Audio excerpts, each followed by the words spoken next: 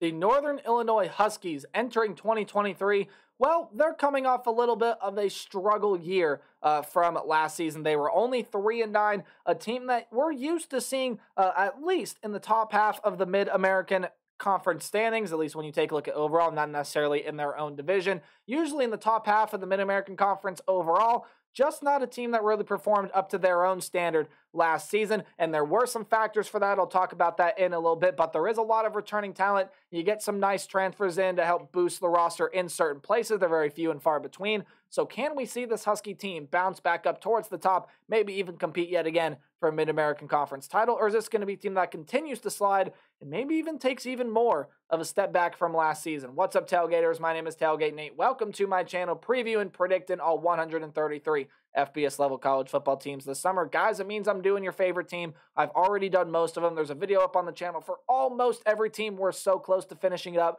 Make sure you guys stick around to hear my thoughts during the season as well. Hit the subscribe button and ring the bell. But there are more ways than that. You can help me support my channel. You're doing one right now by watching the video. Hey, you guys can do more by liking, commenting, sharing, and anything else that you guys are willing and able to do to help me support my channel. So let's talk about Northern Illinois here in 2023, but we got to know how we do things around here first. So we are going to go through a roster overview and look at who the team lost, who's coming back, and who's coming in through the transfer portal and recruiting class, as well as taking a look at the Husky 2023 football schedule, and we'll give it a game-by-game preview and prediction. So without further ado, ladies and gentlemen, I give you the Northern Illinois Huskies here in 2023. Let's start out with the quarterback room, which was really a driving factor to why this team struggled so much last season. Rocky Lombardi, I'm not positive it was injury, personal issues, but just did not play a whole lot last season. He is the figured starter entering 2023, but he only threw 75 passes, but his stat line in the limited sample size is really, really good. 645 yards, 5 touchdowns, only 1 pick on 66 percent completion percentage. So it was up to Ethan Hampton and Nevin Cremascoli last season, and they combined for just shy of 1,400 yards, 12 touchdowns, and 13 interceptions was their combined stat line last season. Cremascoli 48% completion percentage, Hampton 59. So there are experienced options behind Rocky Lombardi, but it really is up to Rocky Lombardi. He was the best quarterback in the room last season. They're going to need him to be in 2023 to help elevate this team back up towards the top of the Mid-American Conference, at least back into the top half. And as you see, that's where I've power ranked them as of right now. Let's take a look now at the running back room. Harrison Whaley was your leading rusher last season. 899 yards and 5 touchdowns. He is transferred off to another program. Jaden Credle is also gone off of this team. Now, Antonio Brown, he comes back and figures to be one of the Mid-American Conference's better running backs. 689 yards and 7 touchdowns last season. Led the team with 6.3 yards per carry on guys that had at least 50 carries last season.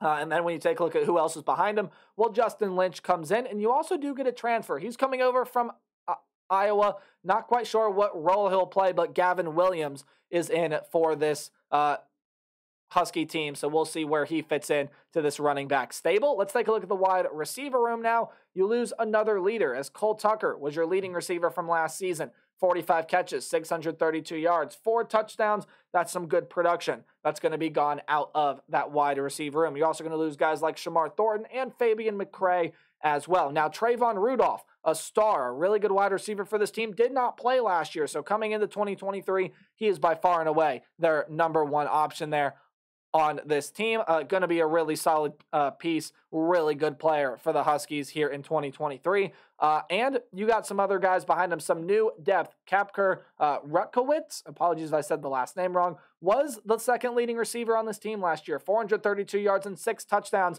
led the team with that 6 touchdown mark. And then Messiah Travis is coming back as well. So those are your 2 leading receivers coming back. Of course, Thornton, McCray, didn't really mention them, their production a whole lot, but they were the 3rd and 5th leading receivers on this team, 2nd and 3rd among wide receivers last season. So again, you got some pretty good production leaving, but some good production coming back. It's always nice to see Trayvon Rudolph back on the field as well.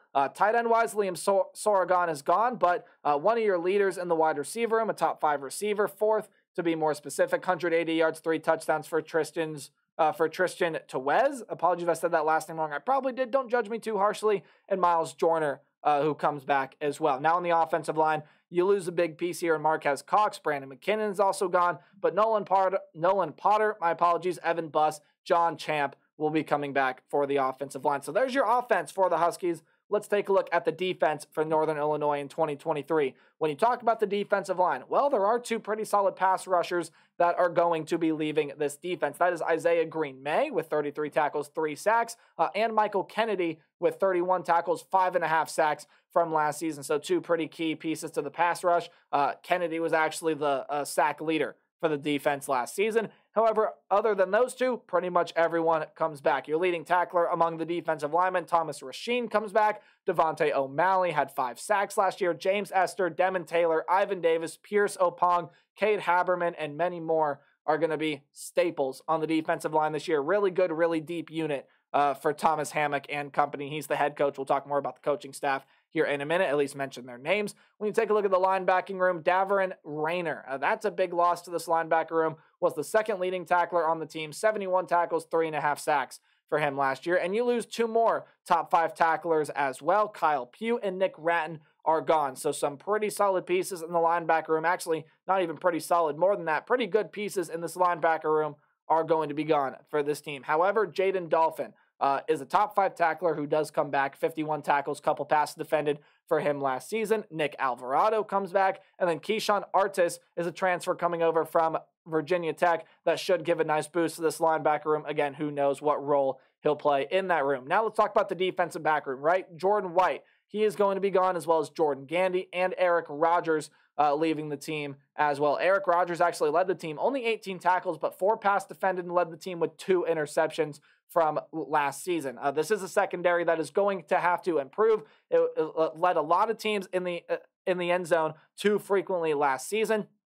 C.J. Brown, though, is your leading tackler coming back, 78 tackles, and a lot of other talent does come back in the secondary. Devin Lafayette, Javon Bird, Muhammad Jamal, Jashawn Prophet, and Amarian Knight will be back for this Husky defense. Your head coach is Thomas Hammock. Your offensive coordinator is Eric Edsness. Apologies if I said that last name wrong. And your defensive coordinator is Nick Benedetto. As now we take a look at the Husky football schedule for 2023. Hey, any game at home is going to be underlined. Well, any game on the road will be in italics or that slanted text. Any game you see in green is a game I think the Huskies are going to win pretty easily. Any game in yellow is a back and forth 50-50 type game, but the Huskies still going to be able to win, and red is a loss. Your non-conference schedule has a lot of difficult games on it, including 2 power conference opponents, one of which being the Boston College Golden Eagles, and I think you take a loss to the Golden Eagles, or not Golden Eagles, just Eagles. Apologies to my fans in Chestnut Hill, but gold has just ended up being one of the colors. But the Eagles there in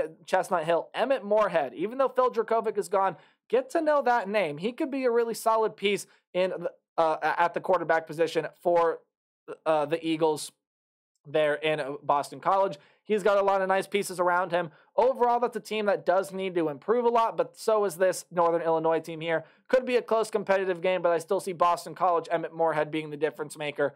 So the Eagles will walk away with a win, but Northern Illinois will win their first game against the Southern Illinois Salukis. Not a very great team out of the FCS ranks, so that's a team that Northern Illinois will be able to beat. Technically an in-state team, even though they don't play at the same division of football. You got another power conference opponent. You got to go on the road to play in Lincoln at Nebraska, and I do think that is going to be a loss for this Husky team. This is the best team Matt Rule has had probably in his coaching career, but at the very least in year 1 of wherever he's been, and either which at Temple and Baylor. This Nebraska roster is full of really good talent. It's just about changing the culture, flipping it around out there in Lincoln. I do think Matt Rule is the right answer. The Huskers will be really solid this year. They will lose to they will beat Northern Illinois. Northern Illinois will lose to Nebraska on the road.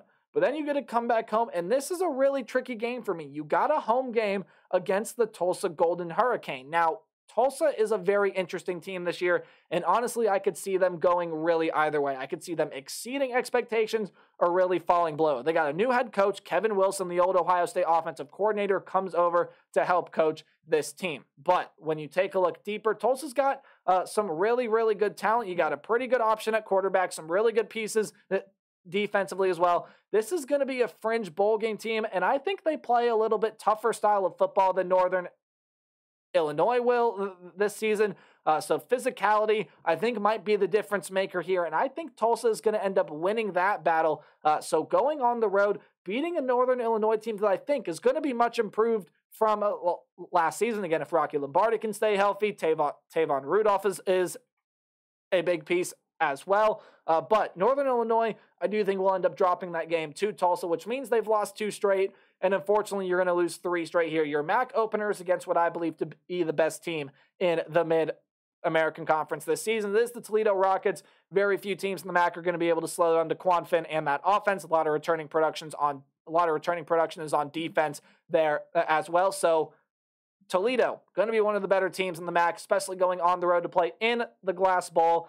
Going to be a hard game for the Huskies to win. Now, Akron beat this Husky team bad last season. I think Northern Illinois gets their revenge this year again. I think this team is not going to do as bad as they were last year. They're definitely going to at least win one game that they lost from last season, if not multiple of them. But that's a game right there that I see the Huskies being able to pull out on the road as Akron sits again towards the bottom of the Mid-American Conference. Okay, let's talk about the Ohio Bobcat game up next. Even though you got this game at home, definitely could be a winnable game there if Rocky Lombardi gets going. But Ohio's going to have a very dynamic offense this season. O'Shawn Allison, the running back, is back from injury. You got the quarterback Rourke, who is coming back. He has a lot of good weapons in the wide receiver room, and I think the defense is good enough to slow down Rocky Lombardi, this Northern Illinois attack, whatever they're able to throw at it, and the Bobcats' offense will be too much for this Husky defense to handle, even with all it returns in the secondary and defensive line. Again, that secondary is going to have to improve massively in order to keep Rourke in this Ohio offense out of the end zone. So that'll be a win for the Bobcats there. Now, you do get a home game against Eastern Michigan here as well. And Eastern Michigan's going to be a really good team this season. They do have one of the best running backs in the country, or not in the country, in the Mid-American Conference, and Samson Evans. Some pretty good quarterback play, some good options on defense as well. But I think Northern Illinois has got what it takes to be able to slow down Samson Evans. That's going to be Northern Illinois has a pretty good defensive front. And I think that defensive front is well equipped to be able to slow down a running back of Samson Evans' caliber. Again, Northern Illinois has got a lot of really good offensive pieces as well. I think that's going to be a very close, tight-knit game there. But I do see them slowing down Samson Evans with that defensive line. Secondary will do what it needs to do. It'll learn from games prior. Slow down the passing attack, and Northern Illinois will walk away with a win against Eastern Michigan. So building momentum going into the bye week. You get a road game on Halloween, but it's a very winnable game. A game I actually think you do win against the Central Michigan Chippewas. Now, this is a Central Michigan team that struggled a ton last season, and it could struggle again this year as well. You got a lot of key pieces leaving to the portal, even I think some to the professional level. You got some really good caliber players that are leaving that team. So for as much as they struggled last year, could be an even bigger struggle here in 2023. So that is a win for Northern Illinois. Then you get to come back home. Again, still weekday action here in Week 11.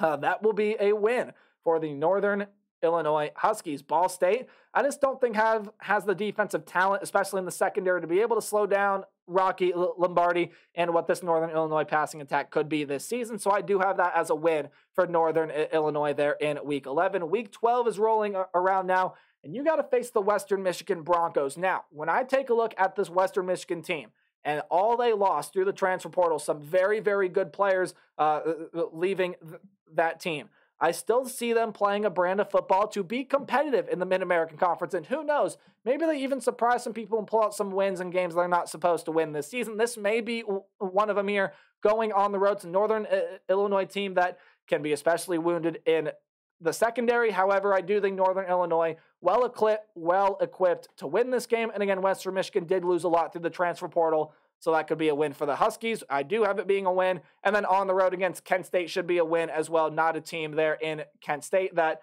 has a lot of talent coming back. They lost a lot of pieces, and they lost too much. Northern Illinois will win the game. So to recap very quickly, I do have 7-5. This team should see massive improvement if it can stay healthy. Rocky Lombardi, Trayvon Rudolph, and a lot of returners on defense will help this team bounce back and make a bowl game. But that's going to do it for my thoughts on the Huskies. Let me know yours in the comment section below. And as always, remember to play hard, but tailgate harder. See you guys in the next video. Goodbye.